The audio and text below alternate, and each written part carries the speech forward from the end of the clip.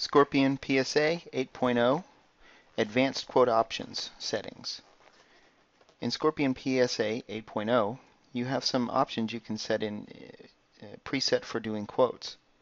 If we take a quick look at a quote, 23655, we'll see that we have a pricing option, reseller, an enhancements options, and a scope of work option.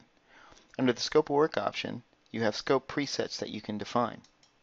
So if there are particular ways that you want to do things that are repetitive for quotes, you can define these scope presets and simply pull them in to the quote, and then that way you don't have to retype them. To set these scope options, we'll get out of the quote here, and you go to the setup and you go to the application settings. Now, application settings is the core of Scorpion where everything is pre-programmed. So we'll find the quote options tab, which is up here at the top in the middle, and we click on that. And we can see here that we have the quote scope presets. Simply create your preset, testing, and then click out of that to save it. Now click back in it, and then at the bottom here you can type in that scope of work, testing. So for example, if you had one that was for printer cleaning, an HP 4100, and there were some particular ways that you wanted that to be cleaned, or some things that you wanted consistent when we did a quote for that particular job, you could simply type that in here. And these are unlimited, so you can go in and create as many types of scope presets that you want. On the left-hand side, you see the quote status options. Here you can change, edit, or add different types of quote status options.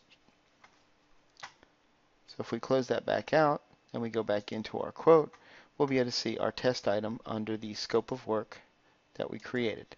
And there it is. Now you have two options when setting up, when pulling in scope presets.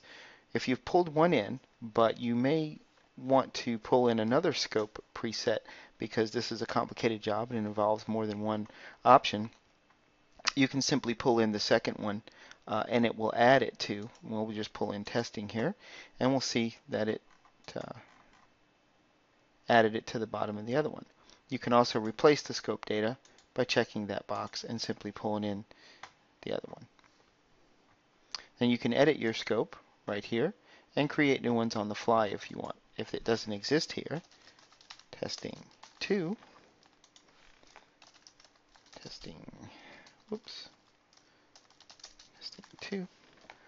So now you can add things on the fly and build your scope options dynamically. If you click down in the list, you'll see it dynamically in there, and you can select that. Thank you for attending today's training on advanced quote options.